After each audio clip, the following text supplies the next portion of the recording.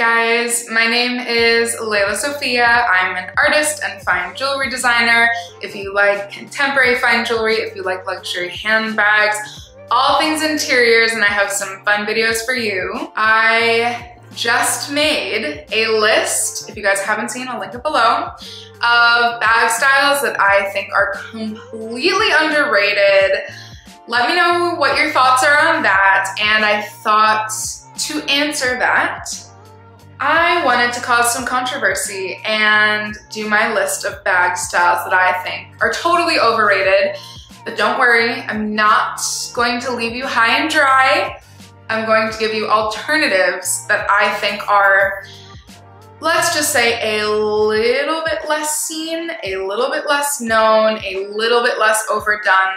This is not saying that they're underrated at all. Some of the alternatives I have are like totally out there. I just think that they might be a little bit cooler of a choice. If you guys are new here, thank you so much for tuning in. I'm so excited to see you in all my future videos, so make sure that you subscribe to my channel, follow me on Instagram and TikTok at Lela Sophia Jewelry, and I can't wait to see you in the next one. We're just gonna jump in with the one that's gonna be most controversial. I already know.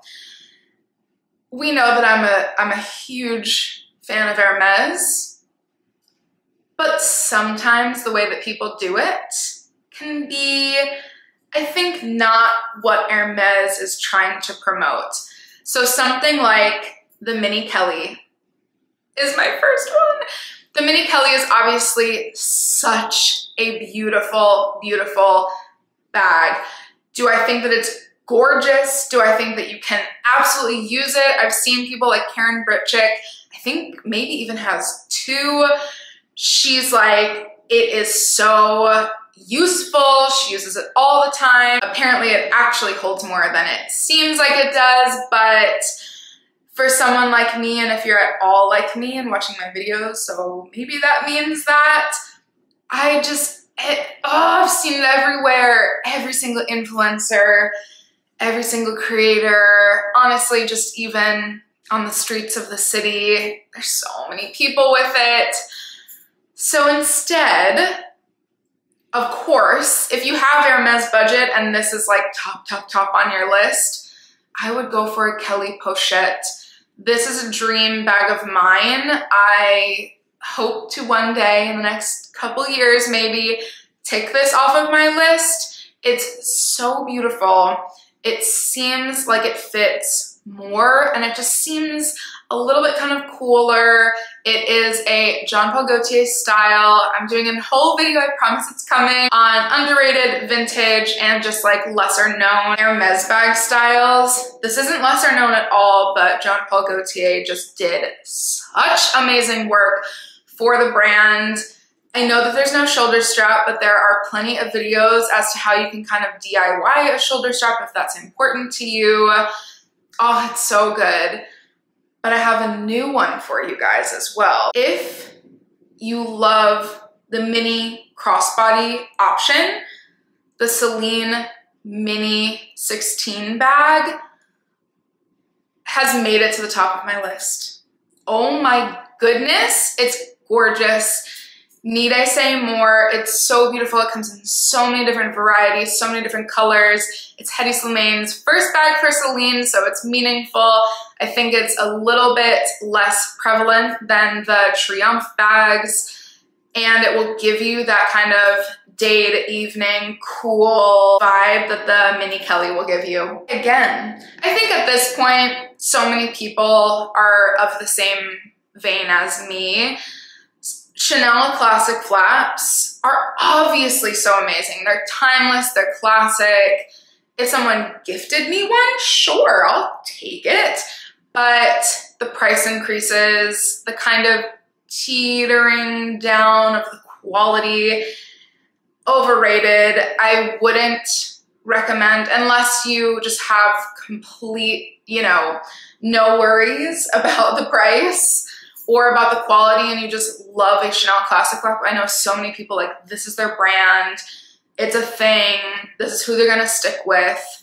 I would only personally buy vintage Chanel. I have only personally bought vintage Chanel, but I have some alternates. So as I just mentioned, Celine, here are my thoughts. And I think other creatives have kind of hinted at this, but Celine is being so genius and brilliant right now because they see what's happening at Chanel, that Chanel is trying to, like, in their classic styles, compete directly with Hermes. They've said that out loud. That's a thing. Celine is like, I know that you might be losing some clients. You might be losing some longtime clients. I'm here to pick up the slack. Celine, Hedi Slimane, genius. I think we all were so sad when Phoebe Philo left. Phoebe Philo is coming out with her own brand, September 2023. We're ready, we're waiting for that. More on that later. But the way that Hedi Slimane now has been going with the brand is just too genius. The Triumph, the 16, so many bag styles. They still do have the luggage. There's so many styles that they're like, great, if you don't want to buy a $9,000 Chanel Classic Flap, come over to Celine with your $4,000 that you were saving a couple years ago, and you can have a huge variety of bags. Have amazing, impeccable quality. We've got color options for you. We've got strap options for you. Classic, old, vintage, timeless styles. I think it's pretty brilliant. As an alternative though, if you're a minimal, quiet luxury, old money aesthetic person, check out the Row Sophia bag. Yes, I've talked about this so much. I'm so sorry if you're a seasoned subscriber. You know that I'm obsessed. Just get the bag already. We know that. But also the CLEEF bag. That would be perfect if you're looking for classic flap territory. You want it to hold a lot. You want a shoulder option. You want kind of minimal branding, classic styles. The Row CLEEF bag is purely underrated and so gorgeous. And I think a lot of people know this, but the Dior saddle bag, quite frankly, Dior is not my vibe. I think that it's really beautiful, and I'm trying because I'm looking for vintage styles. I'm looking for something to grab onto, but it's just not as much my vibe, and that's totally okay. But the saddle bags, I love the shape of. Again, if we're talking vintage styles, that doesn't even count. Those are amazing. Go off, find one, live your life, have the dopest outfits, perfect. But the new saddle bags, sometimes brands do too much when they're like, oh, the vintage ones are being purchased. Let's go ahead and revive them, do a whole moment. And it kind of just becomes, let's just call them overrated at this point. I'm gonna go with a bag as an alternative that might soon become overrated, and I hope not. Very, very similar thing happened. A vintage style, people started buying the vintage styles. I have a vintage one that I got for $300. The Gucci Jackie bag is a great alternative, and I actually think it might be what Dior lovers who kind of are over the saddle bag are going to. The Gucci Jackie is so beautiful. The quality is insane. You have size options, you have color options, you have leather choice options, crossbody, shoulder. It's timeless, it's classic. It's an amazing choice. Okay, another one. I hope people don't hate me for this one, I'm sorry. But the Celine, I think, do you say it Cabas? Cabas? The Celine kind of classic tote bag. I just was saying how much I love Celine. But this one, like, first of all, just from Celine, there are such better options. But as an alternative, I actually love the Kate Lotus bags. If you're looking for something just like clearly sleek, but then there's like a little bit happening with an extra tie and a whatnot, check out Kate as a whole. But the Lotus bags seem beautiful. They're sleek. They're minimal, but obviously such a different shape and style, and it's just gonna totally elevate your look. Bottega, we know I love. I've invested in Bottega, but I've never gone for the mini Jodi because I just think they're overdone. Again, every influencer, every YouTuber, every person on the street, they honestly do have a very good luxury price point. They're so pretty. If you're not gonna go for a larger size, I have an alternative for you. So this is an alternative that's not gonna give you exactly the same thing, but it's so cool. This is the Bottega bandana foulard bag. I've talked about this already. It's not even out yet, but I'm giving you the insider scoop. I saw one at Bottega. My amazing sales associate showed me one. The foulard is, first of all, it's like this buttery, very, very thin leather.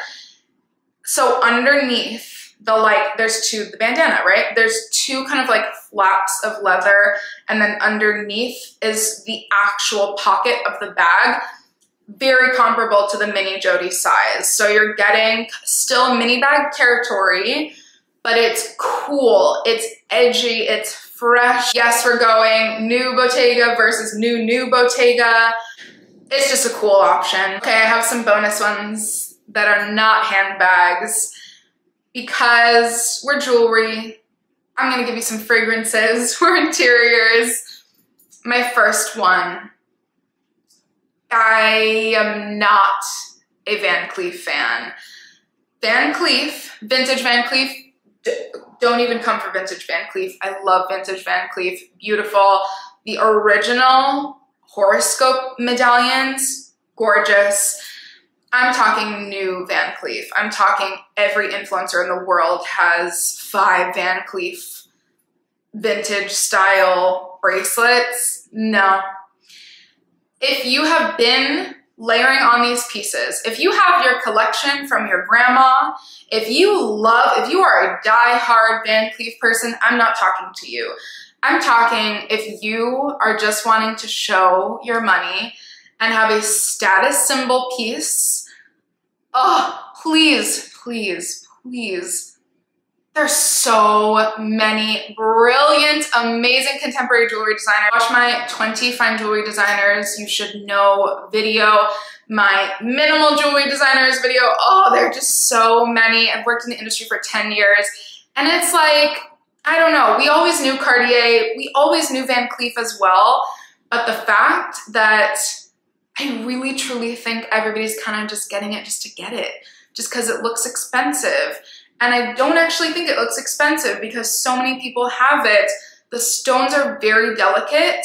You cannot wear them all the time. You need to be very careful in water, in heat. It's just not, let's just be honest, it's not worth the price. So of course, I'm gonna bring you some alternatives. Again, watch my videos, I'll put them down below, of the 20 Fine Jewelry Designers You Should Know options, because any one of them, anyone, pick anyone other than Van Cleef. But for me, I debated very heavily on who to put as my alternate. Go Harwell Godfrey, because if you love Van Cleef for the color aspects, she has that. If you love Van Cleef for the motif aspects, she has that. If you love Van Cleef for the stone aspects, she has that. She has everything that Van Cleef has with not as recognizable motifs and not as delicate. Of course, some pieces with major, huge, kind of softer stones, of course, be careful. Always listen to the designer and what they recommend. But oh, please just check her out. She's so amazing. She will tick off all those boxes without being overdone and without being too well known. For fragrance, again, my fragrance video is coming soon. And the title will be something along with Don't Buy Baccarat Rouge 540, okay? It's lovely. I literally had a client the year it came out, they worked in the industry, and she would come to see me and I would be like, what are you wearing? It was the best smell. It was so amazing. Maison Francis Kurkdjian is an incredible, incredible house. You know what I'm about to say. When the entirety of Soho smells like Baccarat Rouge 540, it's time to put it away. It's no longer cool. It's become the new Santal 33, which I hated anyways. A house like Le Labo and a house like MFK, are you kidding me? These fragrance houses are beyond brilliant. Look up Gentle Fluidity Gold, look up Oud Satin Mood. Like, there are just such better Grand Soir, such better fragrances from that house alone. But quite frankly, even those have gotten such overdone. Ugh. Instead, I'm scared to make this fragrance known.